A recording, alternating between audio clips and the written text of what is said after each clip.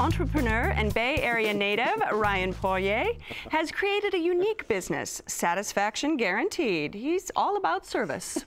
That's why he appreciates the no-nonsense, no-frills efficiency at his iconic San Francisco landmark. In North Beach, it's called Tosca Cafe.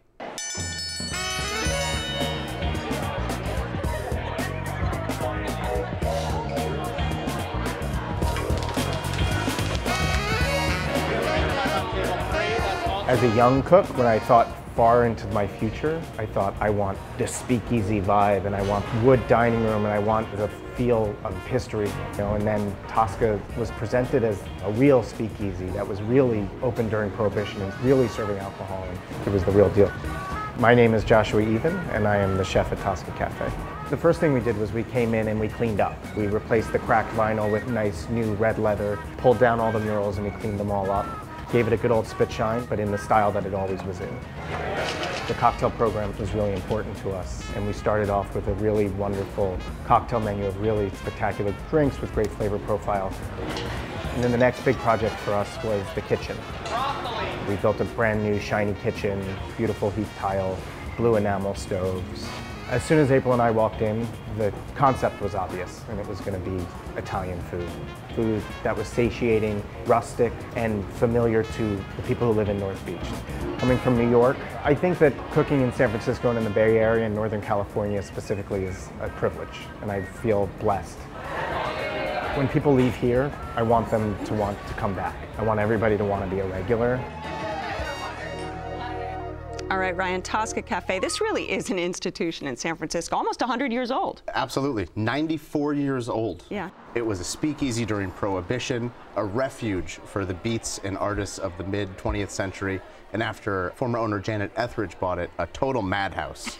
And she's still on the menu. The Queen of North Beach. And so now, it's a bar and a restaurant. In the past, I think it was definitely bar first, but now with April Bloomfield at the helm, it is definitely restaurant first. Absolutely, and she's a well-known New York restaurateur as well. So for me, it is their chicken marsala. It is incredible to die for. I've gone, parked in front illegally, ran in, had it, ran back out. It is that good. It's juicy, it's roasted, it's salty with the marsala sauce. It comes on a bed of bread cubes that are bathed in the chicken juice. It is an absolutely spectacular take on chicken, and I think You're making me hungry over here. I know. I think it's one of the best in San Francisco. Right. And Philippe, what was your experience at Tosca? My experience was very good. So I think that they make the pasta dishes very well. We had one dish that had chicken livers in the pasta, and the flavors from the meat mixed very well with the cream. And the other pasta dish was with cheese sauce, and it was just sublime. The creaminess, I just wanted to have another bowl. And just bathe in the creaminess. Exactly. It was delicious. Elaine, where did you start? Well, we started with the kind of outrageous starters they have of the pig's ears, pressed pig's ears, and the fried pig's tails. And the women in our group said to the men, okay, one or the other. Right. Ears or tails, not both. Too many pig parts there. So we did opt for the pig's tails, and we expected them to be long and curly. But I must say they were better than expected. It was very interesting. I love the meatiness of the pigtails. They fry them, but they're lightly fried. There's a Frito misto. Yeah. It's lightly fried. When you take a bite, it doesn't feel heavy. And I think what they fry it in, it just kind of crackles in your mouth. We also had the chicken for two, and we were really happy that the waitress told us it would be an hour, because that's nice to know that's going to happen. I think that's a signature dish, though. It is, absolutely. Yeah, and we were glad to know that so we could pace ourselves and get ready for that. But I have had better chicken, and we found that that bread that was there, which I suspect is there to soak up the nice juices and the fat, it just tasted fat. I did not get a lot of flavor with that bread. I didn't think it added to it. Did either of you have or try the bucatini? Yeah, it was wonderful. I love the spice, the oil, and you know what I think is great is the texture that they add with the breadcrumbs. Yes. In it. It's just one of these things that elevates that pasta dish because it's so simple. What did you have to drink? We opted for cocktails at the beginning. I had a very, very good Negroni. One of the world's perfect cocktails, a Negroni. Yes. I had a martini because I have never in my life had a martini, and I thought, never in your life? It's time to grow up and be a grown-up, right? My goodness. I had my first martini. It was delicious, and I'm going to order martinis again in my life. So thank you for introducing me to martinis. Absolutely. My pleasure. When we go, we always start with cocktails. You have to. Right. The bar invites you in, and they have a cappuccino on the menu, which is basically, it's like adult chocolate milk. It is bourbon with a chocolate ganache and a little cream, and it's just to die for. It's great. Did you save any room for dessert? We had the cannoli, which is an old favorite of mine.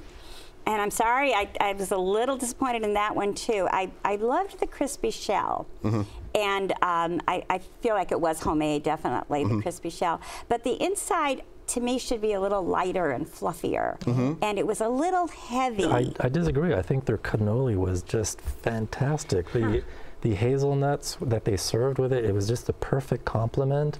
The density of the cream or the filling inside was what I was looking for. Well, you know, there we can have the big cannoli debate. Here. That's right. I love their no-frills approach to service. I think April Bloomfield, I know when they opened, brought some of her staff from New York, and to me, they bring that attitude with them, which I think for some people may be a little bit off-putting, but for me, I want to stick to the people that I'm with. I don't necessarily want the whole song and dance of service, so I really appreciate that. Yeah, I totally agree with that. It was that. Yeah, they're pros. They're absolute pros. Yeah. All right, this is your spot. Give us a quick summary. Tosca is, for me, a new classic, born again on Columbus Avenue, and it's a great place to start or finish a night in San Francisco. Philippe. Bring friends, order a bowl of pasta, get the best Negroni in North Beach, and have a good time. And Elaine. A fun place, and I will always remember it as my first martini. If you would like to try Tosca Cafe, it's located on Columbus between Broadway and Pacific in San Francisco. The telephone number is 415-986-9651. It's open every evening for dinner. Reservations are recommended, and the average tab per person without drinks is around $60. Check Please Bay Area is made possible by the members of KQED and by Safe Catch Elite Wild Tuna. Great for athletes, kids, and pregnancy. Safe Catch tests each and every fish for mercury. Available at nearby stores. Walmart Global E-Commerce, with small, agile work teams, is focused on big data, engineering, and e-commerce innovations. Careers available at walmartlabs.com. Sutter Health CPMC, investing in community care for more than 150 years, including 2 new smart hospitals. Your city, your hospital. CPMC2020.org. Natural mattress systems from European Sleepworks, working to improve comfort and wellness for over 40 years. European Sleepworks in Berkeley, online at sleepworks.com. Oakland International Airport, now with flights all over the world. iFlyOAK.com. IRG has over 250 types of natural stone choices in stock today. IRG in Brisbane and Dublin, or at marblecompany.com.